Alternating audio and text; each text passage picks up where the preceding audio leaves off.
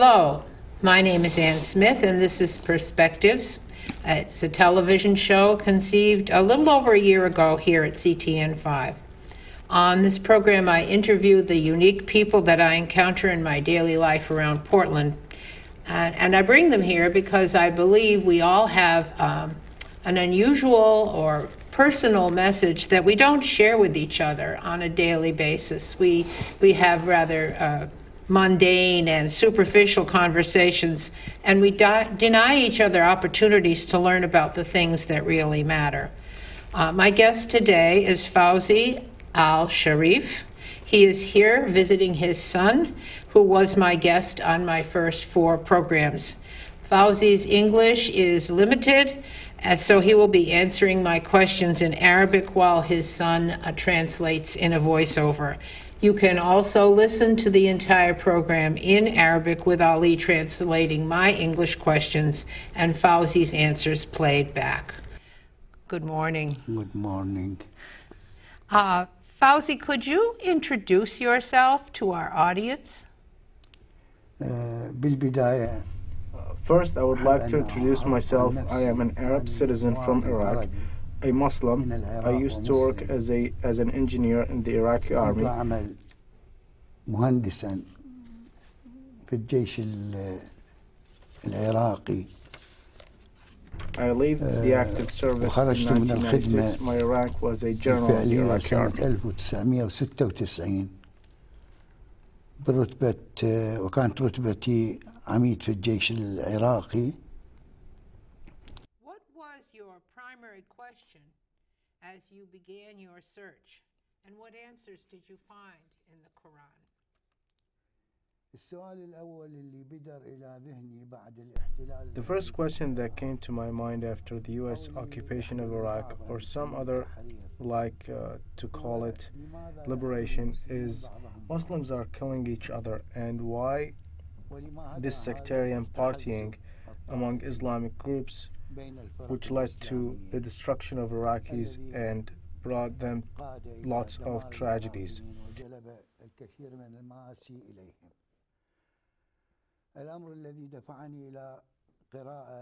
This pushed me to a modest but prudent reading of the Quran and Islamic Sharia. I found that there is no connection at all between what is going on and what is written and documented in Quran and Islamic Sharia.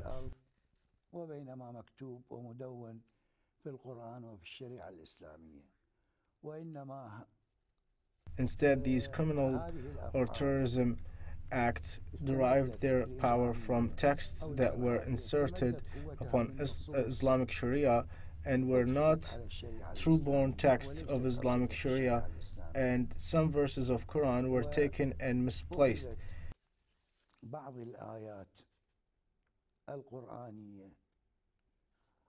And if we know that Islamic Sharia was written over 100 years after Prophet Muhammad's death, peace be upon him, we shall become aware that plenty of insinuation and distortion was inserted upon this Sharia to serve Caliph's interests, to spread segregation among Muslims and non-Muslims.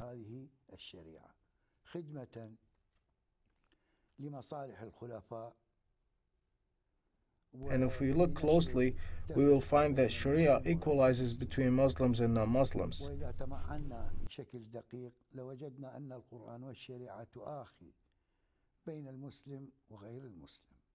The Quran is a very long work and contains some contradictions of its own.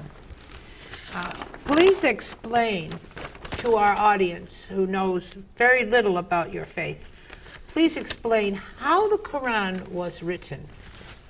بعدما أوحي إلى النبي عليه الصلاة والسلام محمد.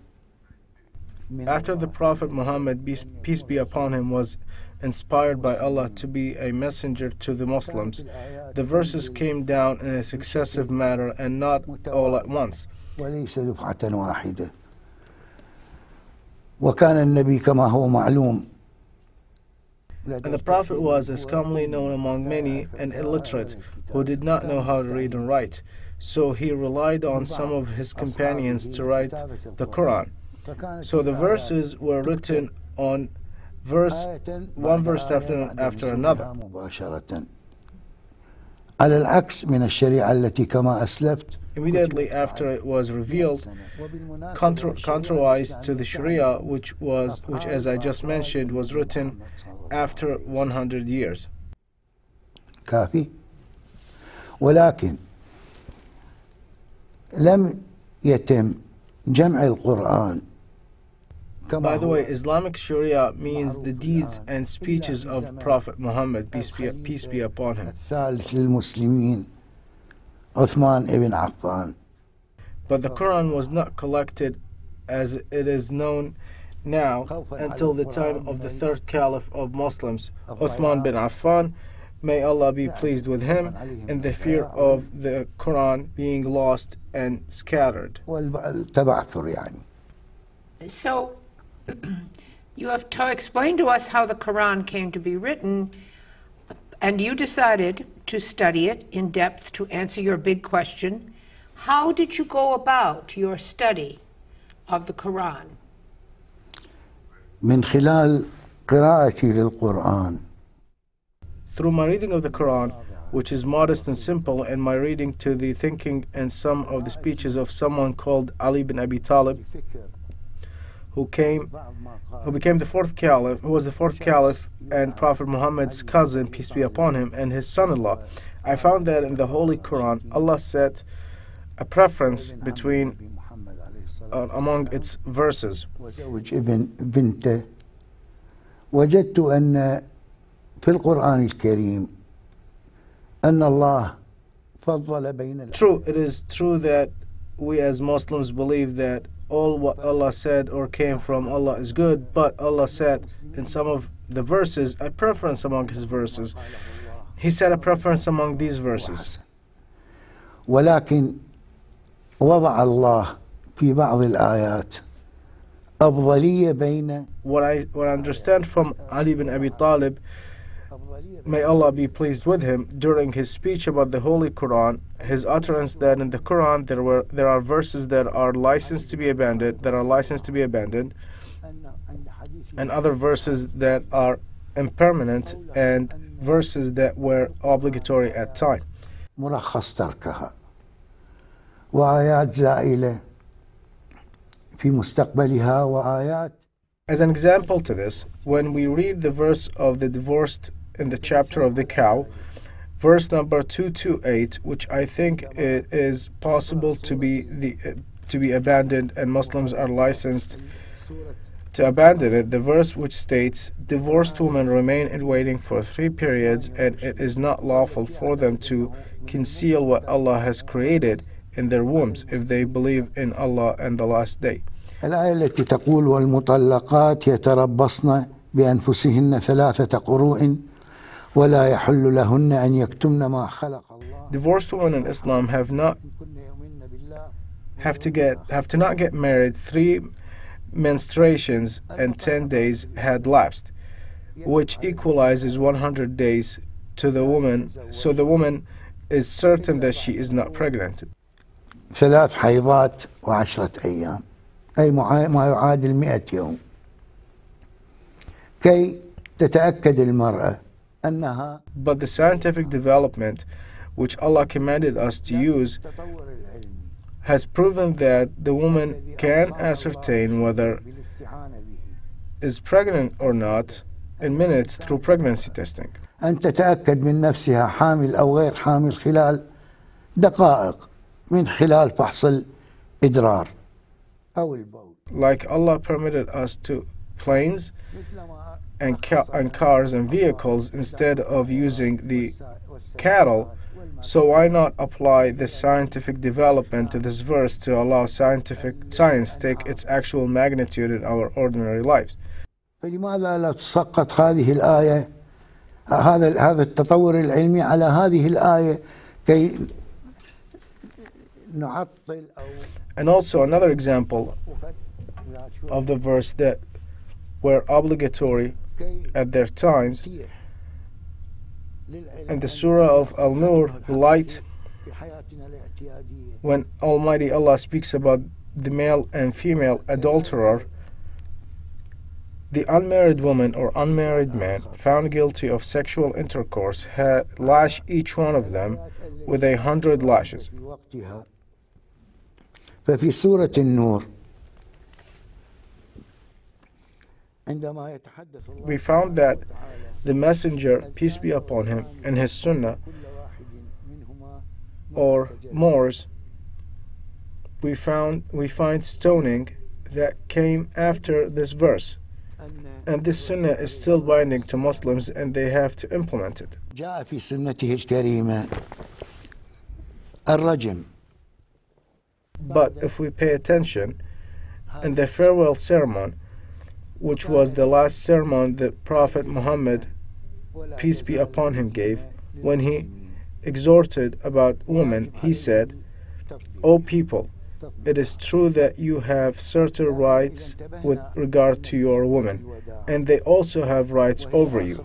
قالها النبي محمد عليه الصلاة والسلام عندما أوصى بالنساء قال You have the right to not have them share your bed with others, and not allow into your home someone who you do not like unless your permission is granted. لا يطئن فراشهن غيركم ولا يدخلن أحدا. And they should not commit obscenity. If they do, then Allah has allowed you to have them refrain from it, not share the same bed with them, or harmlessly beat them. If they do refrain and obey you, then to them belongs the right to be fed and clothed in kindness.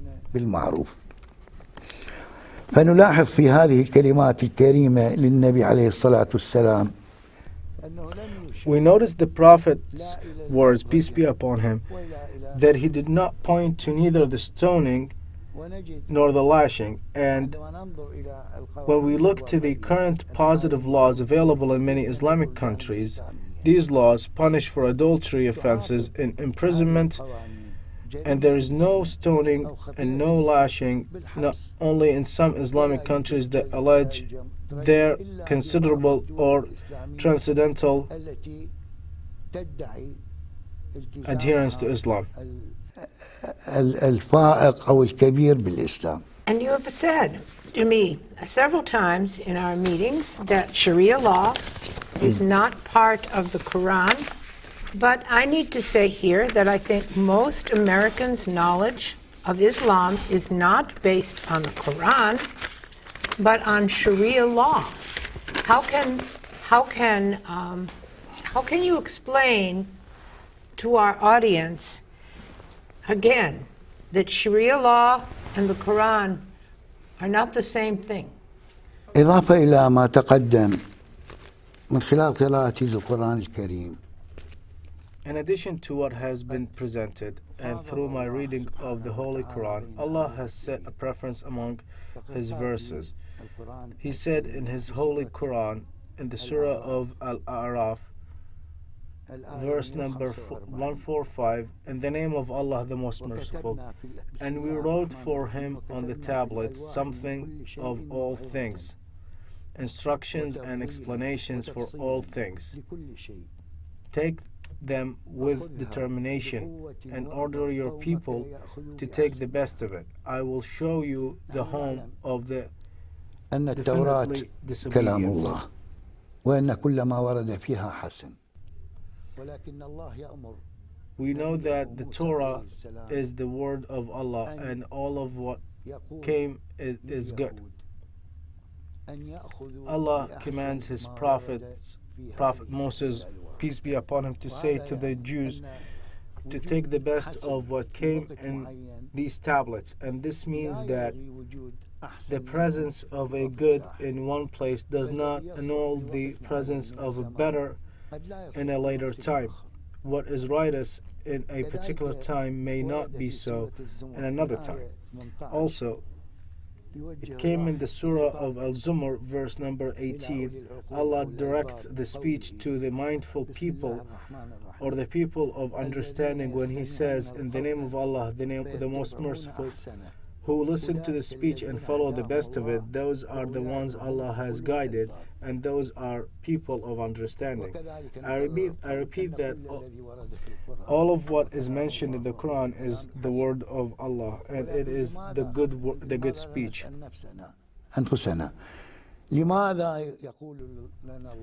But why don't we ask ourselves why Allah is saying to us to follow the best of what came down in the verses?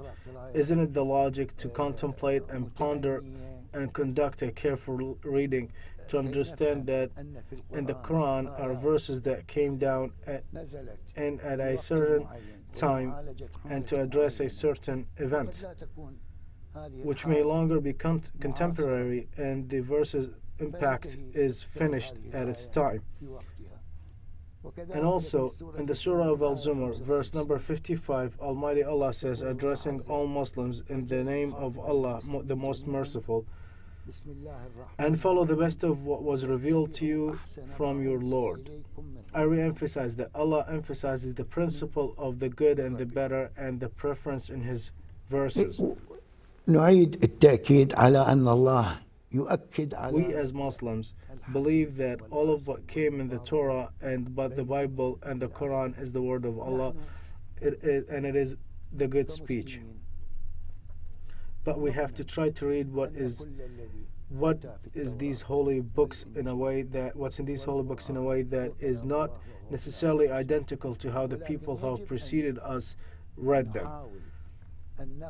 There is a saying to the Imam Abu Hanifa al-Nu'man, who said, they are men and we are men. So, who interpreted the Quran and Prophet's Sunnah is human, and just like him, we are also humans. So, we may have circumstances and social situations that are not necessarily identical to what was the case 1400 years ago. So where is the harm when we organize our lives in accordance to what pleases Allah and according to what our lives require? وأوضاع اجتماعية لا تتطابق بالضرورة مع ما كان موجود. I don't see any harm in this. If we read the Surah of Al-Ma'idah, we find in verse 82, in the context of respecting religions, in the name of Allah, the most merciful, you will surely find the most intense of the people in animosity toward the believers, the Jews and those who associate others with Allah. And you will find the nearest of them in the affection to the believers, those who say, we are Christians. That is because among them are priests and monks, and because they are not arrogant. This verse came at a certain time when the Jews had a conflicting position toward Islam, toward Islamic call, and toward the Prophet Muhammad, peace be upon him. هذه الآية وردت في زمن معين كان لليهود موقف مضاد من الدعوة الإسلامية. But in another position in the Holy Quran, we find the following verse in the Surah of Al-A'raf, verse 159, which says, in the name of Allah, the most merciful, and among the people of Moses is a community which guides by truth and by it establishes peace. It is my viewpoint so we can coexist with others and to accept them as and they accept us in this world, that the language of kindness and love and tolerance prevails among people and religions. I modestly prefer this verse that says that came in the Surah of Al-A'raf over the verse that came in the Surah of Al-Ma'idah. And another example in the context of punishment, for example, in the Surah of Al-Baqarah, verse number 178 says, in the name of Allah, the most merciful, O you who have believed, prescribed for you is legal retribution for those murdered, the free for the free, the slave for the slave, and the female for the female. قتلى الحر بالحر والعبد بالعبد والأنثى بالأنثى. And this verse, as it is clear, distinguishes among humans, distinguishes among the slaves and the free and the female. And the community at that time was a male-dominated community, and a community that had slaves, and the Prophet Muhammad was unable to change the situation from one to another in a short period of time. But we find another verse in the Quran, which I call a future verse, which calls for a non-discrimination among the people. In the Surah of Al-Ma'idah, it says, "In the name of Allah, the most merciful. Because of that, we decree upon the children of Israel that whoever kills a soul, unless for a soul or for immorality, in the land, it is as if he had slain mankind entirely, and whoever saves one, as if he had saved mankind entirely." فكأنما أحيا الناس جميعا. هذه الآية تقف على التضاد مع الآية السابقة. This verse stands in contradiction with the previous verse. The previous verse touches upon the free and the slave and the woman. And this verse equalizes among people, equalizes the souls, whether a free or a slave or a female. And as to the human level, as an application and an early language and an early talk about the equality of people, I remember a speech of Umar bin al-Khattab, may Allah be pleased with him, who was the second caliph of the Muslims, when he said, "When did you enslave the people and their mothers gave birth to them as free?" Can anyone say that Umar did not witness the Prophet and did not understand the Quran and did not know of the presence of verses in the Quran that differentiate between the free and the slave? So why did he utter this speech? Isn't it an early call to surpass the language of differentiation among people? لغة التمايز بين الناس. For many Americans, I think there is great confusion. They think that Sharia law and the Quran are the same thing. Please explain how Sharia law is not part of the Quran. الشريعة الإسلامية أو الشريعة المحمدية. Islamic Sharia or the Muhammadi Sharia is complementary to the Holy Quran, but it is not the Quran. Allah Almighty gave an authority to Prophet Muhammad, and said in a verse in the Surah of Al-Hashr, verse number 7, "Take whatever the apostle gives you and relinquish whatever he forbids you," which means that the Muhammadi Sharia, which represents the speeches and deeds and practices and the behavior of the Prophet, peace be upon him, is mandatory to Muslims. All of the speeches and the deeds of the Prophet are mandatory to Muslims. أي أن الشريعة المحمدية التي تمثل أقوال وأفعال وممارسات وسلوك النبي عليه الصلاة والسلام ملزمة.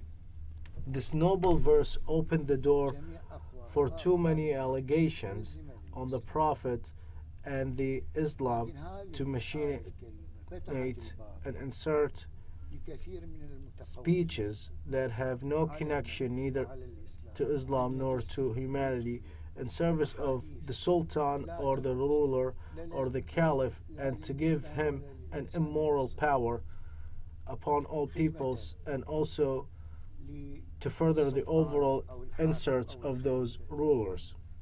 ولإعطائه سطوة غير أخلاقية على سائر الناس، وكذلك لتمشية مصالح هؤلاء الحكام. فالناس على العموم. People in general, when a speech or a deed is attributed to the Prophet, peace be upon him, Muhammad, people are obligated to believe in it and adhere to it. These individuals used to insert speeches to the Muhammadi Sharia or to the Prophet's speeches and attribute them to the Prophet, some of which were even immoral ones and have no connection, as I have just said, indicated, to humanity. For example, they attributed to the Prophet Muhammad, peace be upon him, that he killed war captives. But the reality of the situation provides otherwise. The Prophet in one of the battles asked or commanded, if we so prefer to say, the captives who were literate, that each one of them teaches 10 illiterate Muslims how to read or write, and then he sent them free. الأسرى ممن يجيدون القراءة والكتابة أن يعلم كل واحد منهم.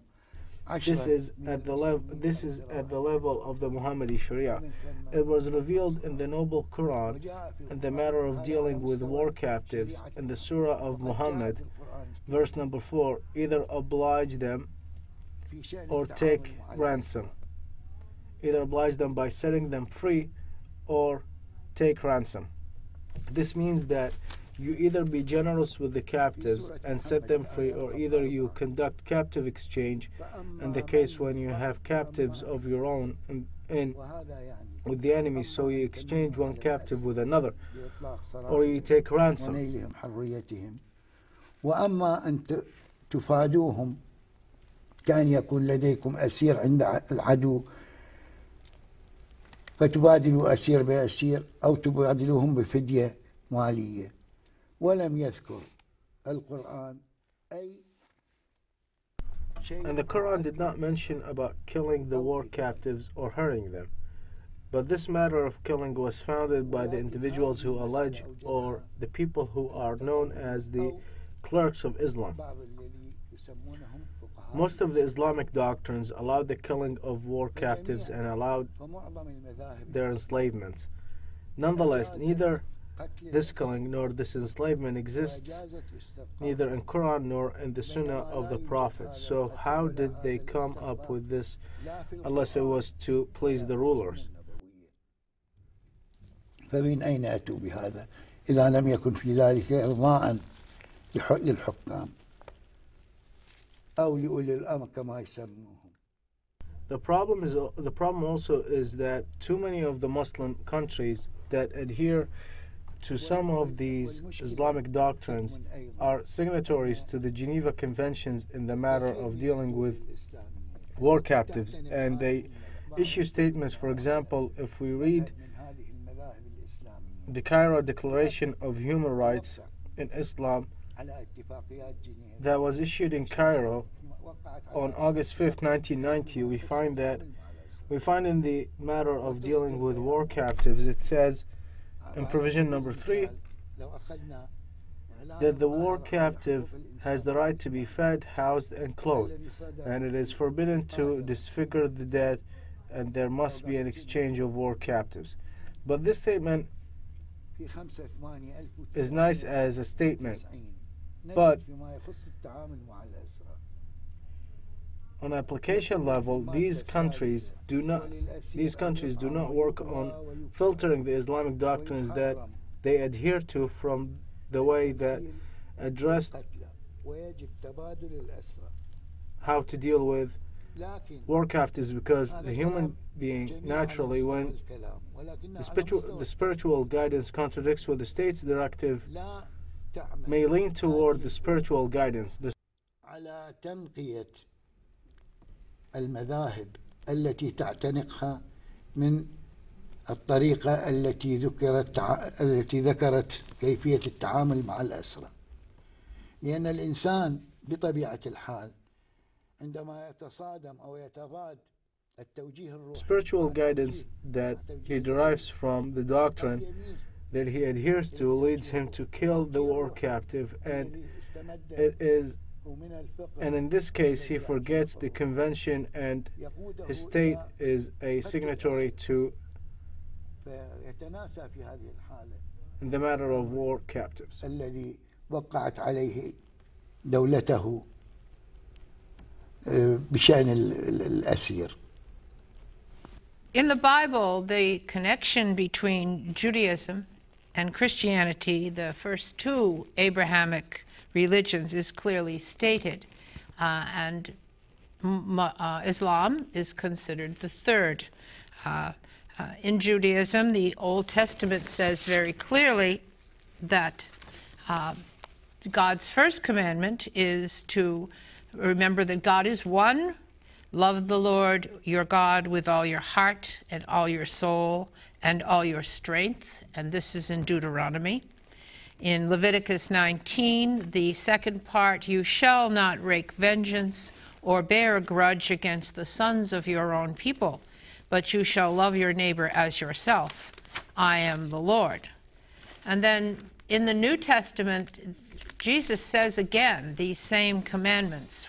For Christians, they're in Matthew or Mark, and he says, Jesus said unto him, thou shalt love the Lord thy God with all thy heart, and all thy soul, and all thy mind. This is the first and great commandment, and the second is like unto it. Thou shalt love thy neighbor as thyself. On these two commandments hang all the law and the prophets. Are there similar verses in the Quran which are the basis of the Abrahamic ethics? What does Allah want us to do? What is the connection between Islam, Christianity, and Judaism? الإسلام كما أعتقد هو امتداد. Islam, as I believe, is an extension to the Abrahamic religions that preceded it, such as Judaism and Christianity. It is revealed in the noble Quran when Allah sent His Prophet Jesus, peace be upon him, to the people of Israel, that He said, in the name of Allah, the most merciful, in the Surah of Al-Imran, verse number 90, in the name of Allah, the most merciful and most gracious, to confirm the truth of that which is before me of the Torah, and to make lawful for you some of the things that were forbidden for هذا you. قول عيسى عليه السلام إلى بني إسرائيل. وبعض الأحكام التي وردت في القرآن هي مأخوذة من التوراة. This is the speech of Jesus, peace be upon him, to the people of Israel. And some of the mandates that were revealed in the Quran are taken from the Torah. This proves that it is an extension to the rest of the religions. From these verses I mentioned earlier, two of them. The verse that says, prescribed for you is legal retribution for those murdered, the free for the free, the slave for the slave. These mandates came in the Torah.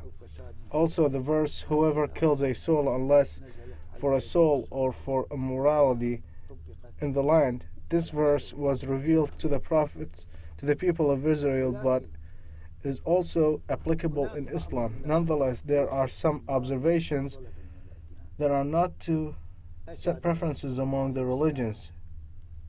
Came in Islam was progressive in comparison to previous legislations. And I repeat, the aim is not to set preference among religions. All of them are God religions, and their source is Almighty Allah. فلو أخذنا حقوق المرأة في الإسلام على سبيل المثال وردت آيتين. If we take women's rights in Islam, for example, two verses were revealed that addressed women's testimony in the Quran.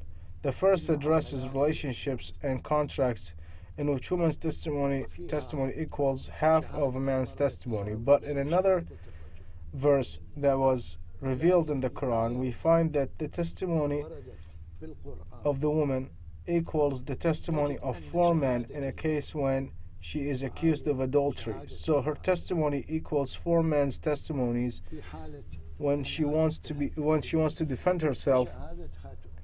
And here I return to the topic of the good and the better in the Quran. وهنا أرجع وأقول إلى موضوع الحسن والأحسن في القرآن.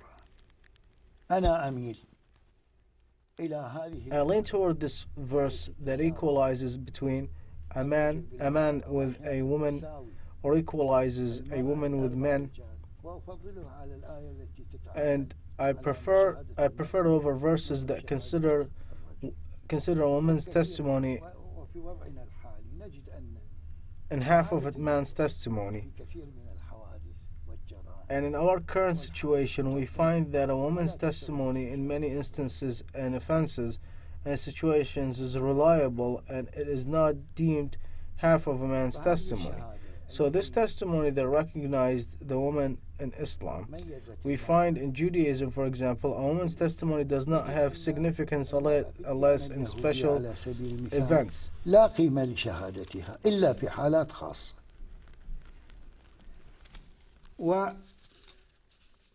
And we find in another verse that woman's inheritance in Islam from her father is half of what her brother inherits, and she is also legally entitled to inherit from her husband.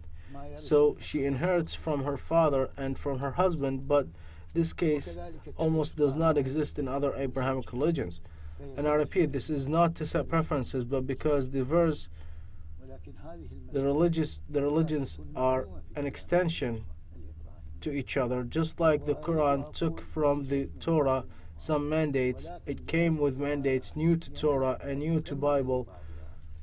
They were not referenced neither in the Torah nor in the Bible. بعض الأحكام جاء بأحكام جديدة على التوراة وجديدة على الإنجيل لم تذكر في التوراة ولم تذكر في الإنجيل. Christians have disagreed, as within your faith, they have disagreed about practices of the church. I'm thinking in particularly of the selling of indulgences to purchase forgiveness for sins. And there is nothing in our Bible, nothing Christ said that said we were allowed to do this or were encouraged to do this. And in fact, our religious beliefs as a group changed dramatically when the Bible became available, as the Quran has always been, to be read by people who were of the Christian faith. Unfortunately, the Bible has been translated so many times, it's difficult to determine what the original word of God was. Another thing I notice in a difference, however, is that Christianity has always had a tone of being exclusive. That is, we set ourselves apart from those who don't believe in what we believe in or in the divine nature of Christ. And I understand from talking with you that Islam has always been more open-minded, and the Quran supports religious pluralism. Please tell us where we find this support for religious pluralism in the Quran. التعددية الدينية هي من المسلمات. Religious pluralism is of the givens that were referenced in the noble Quran and of the clear facts. So, for example, Prophet Moses, peace be upon him, was referenced in the Quran 163 times, and the Prophet of Allah, Jesus, was referenced 60 times in his name or under the name of his mother, Virgin Mary, peace be upon her. Yet Prophet Muhammad, peace be upon him, was referenced 4 times. And there are many verses that confirm this pluralism and obligate the Muslims to believe in those religions. And if he forfeits this obligation, he no longer becomes a Muslim. In the verse, for example, number 4 of Surah Al-Baqarah, which say, in the name of Allah, the most merciful and most gracious. And those who believe in what has been sent down to you and what was sent down before you and are certain of the hereafter. The speech is direct to the Prophet Muhammad from Allah, that who believe in you as a prophet must believe in the prophets who preceded you. Another example in another verse, in the name of Allah, the most merciful and most gracious, Surah of Al-Baqarah, verse number 136, say, we have faith in Allah and that which has been sent down to us, and that which was sent down to Abraham, Ishmael, Isaac, Jacob, and the tribes, and that which Moses and Jesus were given, and that which the prophets were given from their Lord. We make no distinction between any of them, and to him do we submit. This verse is very clear that all religions are equal and all prophets and messengers are equal. قولوا آمنا بالله وما أنزل إلينا وما أنزل إلى إبراهيم وإسماعيل وإسحاق ويعقوب والأسباط وما أوتي موسى وعيسى وما أوتي النبيون من ربهم لا نفرق بين أحد منهم ونحن له مسلمون. Indeed, among the people of the book there are surely some who have faith in Allah and in what has been sent down to you and in what has been sent down to them. Accordingly, the matter is binding to our religions from the perspective of Quran, that our religions believe in what was revealed to Muhammad and on the followers of Muhammad's peace be upon him to believe in what came down to the other prophets peace be upon them before him. And in verse of Surah Al-Nisa, verse number 136, all you who have faith in Allah and his apostle, the book that he has sent down to his apostle and the book that he had sent down earlier. Whoever disbelieves in Allah and his angels, his books and his apostles, and the last day has certainly strayed into far error. So whoever disbelieves from our perspective as Muslims in Judaism or in Christianity is one who is stray human, who does not know the right way, because they are all Abrahamic religions that Allah recommended that we respect.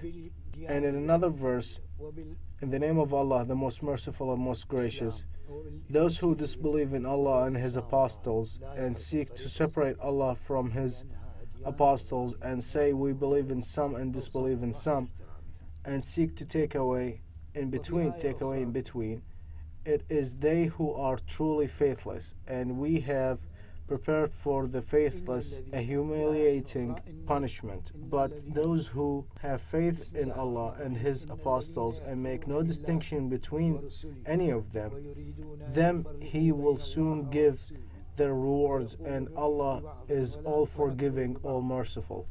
I think that this last verse, for example, has enough clarity for us to understand that equality among prophets and religions is a matter that is a given in the Quran and in Islamic Sharia. And in the Surah of Al-Ankabut, verse number 64, which obligates the Muslims, it says, in the name of Allah, the most merciful and most gracious, do not dispute with the prophet of the do not dispute with the people of the book, except in a manner which is best, barring such of them as are wrongdoers, and say we believe in that which has been sent down to us and has been sent down to you, our God, and our God is one, and to him do we submit. And this verse, we can say, does not have less clarity than the ones that preceded it. That is necessary to deal with and work with our brothers of other faiths, except in a manner which is best, and the necessity to believe in what was revealed to them, and the necessity that they believe in what was revealed to us as Muslims. The matter that is of pluralism, we find in Islam some verses that exceeds many perceptions. Islam does not mandate others to follow it and does not obligate anyone to be a Muslim. وضرورة إيمانهم بما أنزل إلينا كمسلمين.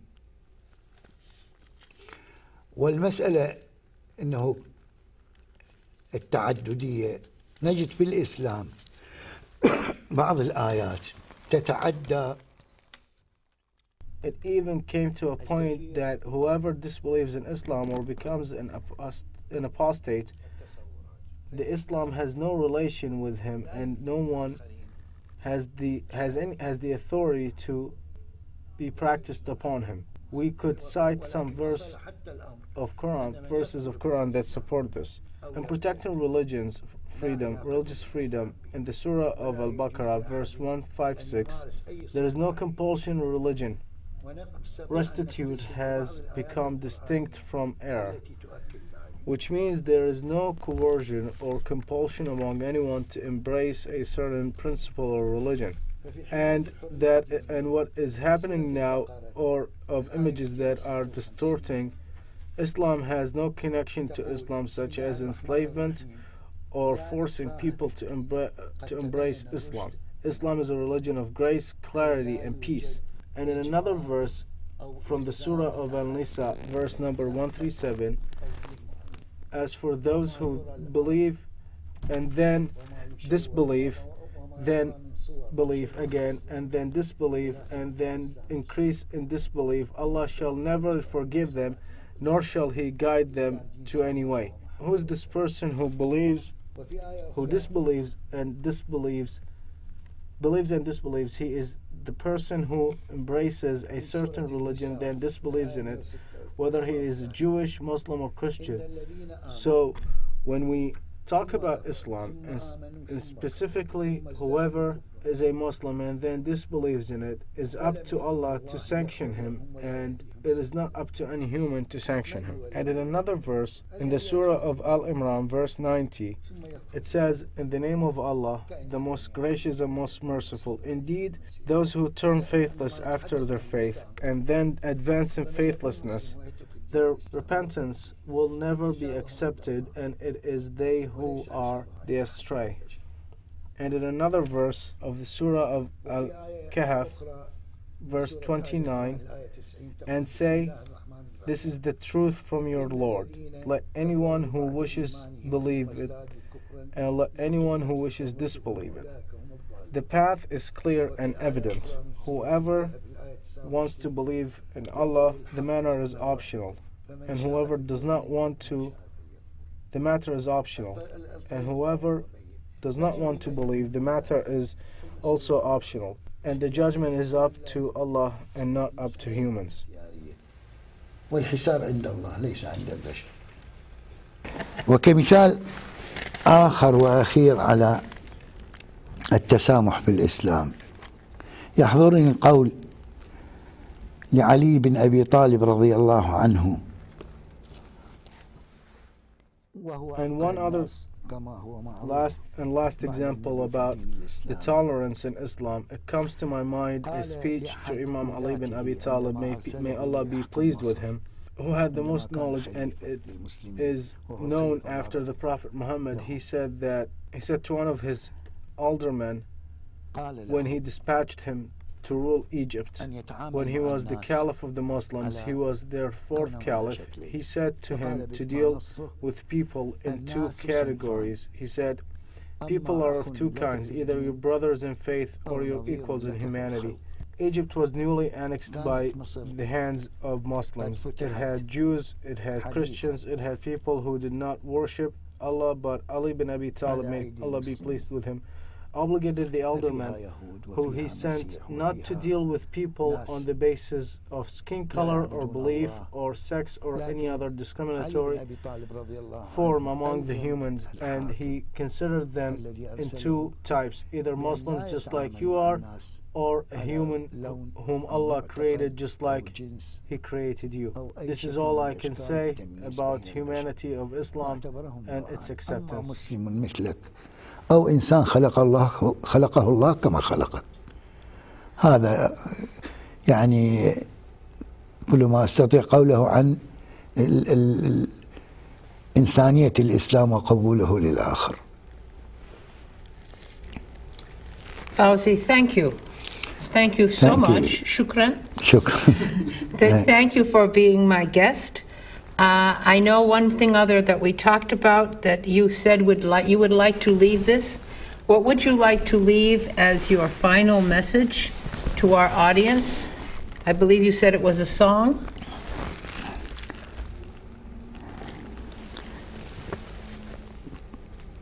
كان العراقيون في عقود خلت يحب بعضهم البعض كثيرا.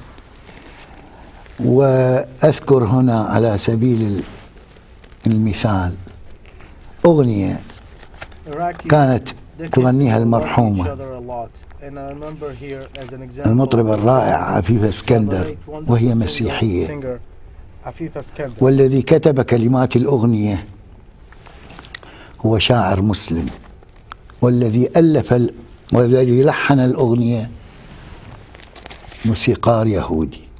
لاحظي التعدد والتنوع، أغنية تجمع بين المسلم والمسيحي واليهودي. أليس هذا المجتمع رائع في كل المواصفات؟ أليس هذا المجتمع يعطي انطباع جميل عن قبول البعض للبعض الآخر؟ أغنية تجمع بين اليهودي والمسيحي والمسلم، أية روعة هذه. وهي الأغنية تقول، اسم الأغنية الله لو تسمعها لي. شكرا جزيلا. ما نهدي لأحد؟ لا ليش؟ بالختام أني هذا الجهد البسيط والمتواضع أتمنى على من يتصدون للزعامة الدينية من كل المذاهب أن يعيدوا النظر فيما نقل إلينا سابقا من تفسيرات للقرآن وللشريعة الإسلامية، ويحاولوا أن ينقوا هذه الشريعة الشريفة المحمدية من كثير من الأشياء التي أدخلت عليها والتي تتقاطع مع أي مفهوم إنساني. وشكرا جزيلا. بعد